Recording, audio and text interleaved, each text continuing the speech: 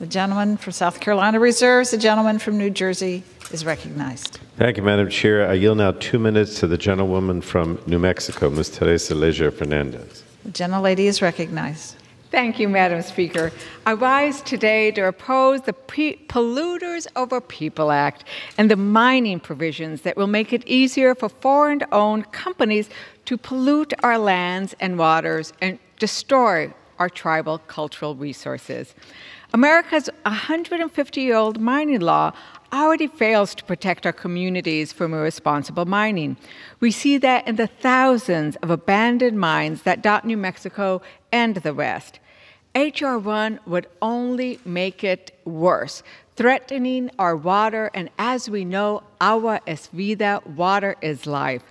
I am disappointed that the Republicans blocked my amendment to stop mining exploration on public lands if it harms our water, farmers, and tribal communities. Do they not care about our most essential resource, our water?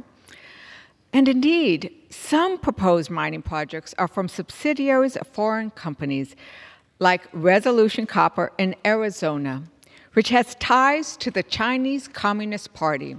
Why are they protecting the Chinese Communist Party's subsidiary mining our precious resources? That mine would devastate tribal cultural resources and threaten our precious water resources.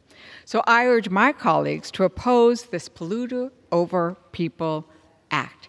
And with that, I yield back. Thank you. The gentleman from New Jersey.